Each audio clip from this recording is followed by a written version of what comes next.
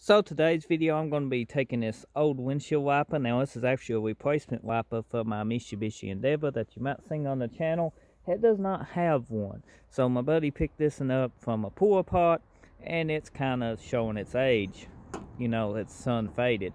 Now you can use Duplicolor trim bumper and bumper paint. Basically it's a kind of a adhesion promoter built in with additive to make this last, and has pretty decent, you know, adhesion, UV protection, and others.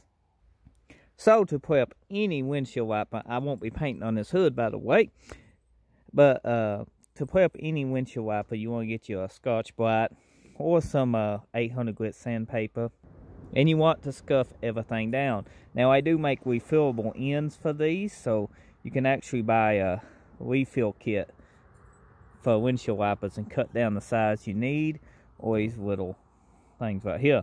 That's what I will be doing with this, and so I'm going to go ahead and remove this. So basically it's just slides out. Now you can get refillable blades. Just go to your auto parts store, tell them you want refillable blades, take the other one to match it up. If they're too long, you can cut them down to size. So remember that. Saves money too, especially if you want to keep the OEM look and not have to replace this section.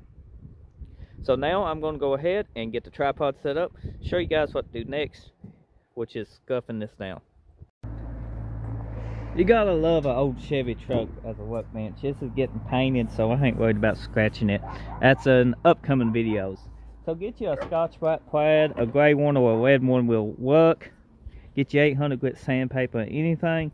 Before you do this, you want to make sure this is clean too. Use Dawn dish liquid, wash it and let it dry. You can use alcohol water or spray away. You don't want to use a wax and grease remover, because I have bad issues with paint not wanting to stick, because the wax and grease remover sometimes soak into the plastic and it makes the healing process of the paint kind of not stick. So let's go ahead and scuff this down, and when you scuff it, you will notice it goes kind of gray and fades out even more than it is. So you want the whole thing and all these edges to look just like that. You want to make sure you get it good though. All the edges, everywhere that you don't sand, paint is not going to bond to.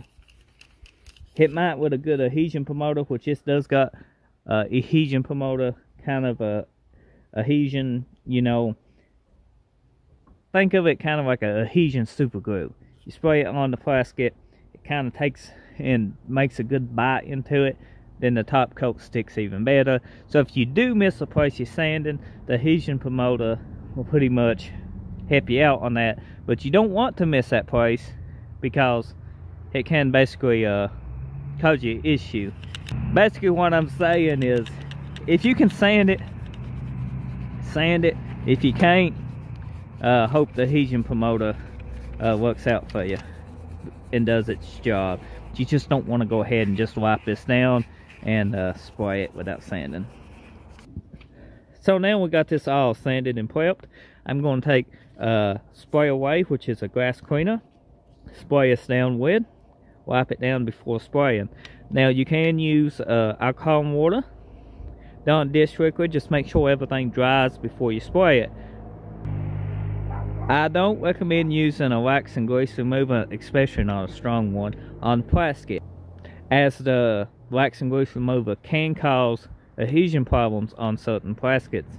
That's why a lot of people don't recommend using it on plastic bumpers and such in the refinishing industry. So don't use wax and grease remover. Use something like Dawn dish liquid, alcohol, water, or spray away, and clean it up and get ready for paint. Once everything is clean and dry, it should look just like this one, unless it's a different color, then it might be faded a different color from the scuffing. So I'm going to go ahead and use the Duplicolor trim and bumper paint. So on the back of it tells you instructions. You can follow these to a T, but I pretty well just shake the can up good and put about 3 coats on it. Now, you can get this better by hanging this. You don't have to spray it laying flat down. You can actually spray this side up first, then turn it down and finish it around like this. Because the bottom side, you ain't gonna see it. And one coat is usually good enough for the bottom. So let's shake this can up and get the spraying. You can see from that test spray right there, it is kind of running. That means it ain't shook up good enough, guys. Always test spray before you spray your pot. You want that to come out even. So keep shaking till it does. Much better on that last spray test. So let's go ahead and spray this side one time. A good coat.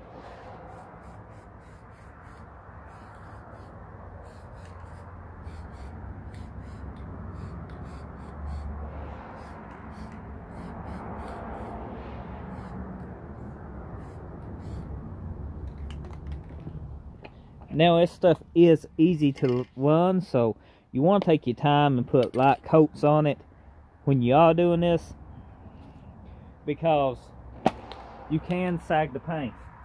So just remember that. I went kind of heavy on this coat right here because it's the bottom coat. I'm just doing it once. Now I am going to give this a 15-minute flash time, and I'm going to flip it over and then do the top. And I'll show you how I do that. If you got this hanging, you can just do light coats on the whole thing. You don't have to flip it over. Makes it much easier on yourself. You don't have to do it this way. You can just hang it up, spray it 3 times all the way around, get it good and even, and then turn out nice. Turn out nice like this too. Sometimes people ain't got places to hang windshield wipers. Now that that has flashed for 15 minutes, I'm going to go ahead and apply one light coat to the top.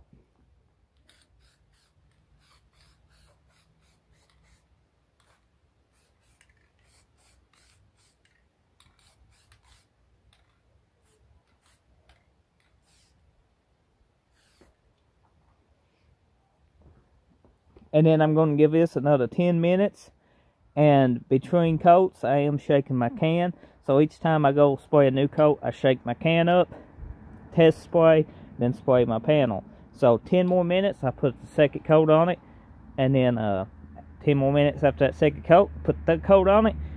And I'm going to give it overnight to dry. But it says you can handle it within 1 hour. But that depends on temperature. So overnight it is.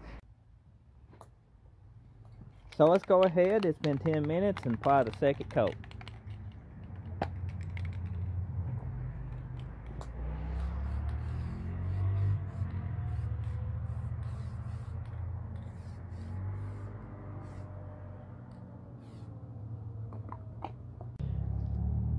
So now it's been 10 more minutes, apply the final and last coat.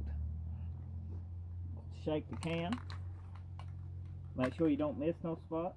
Test spray.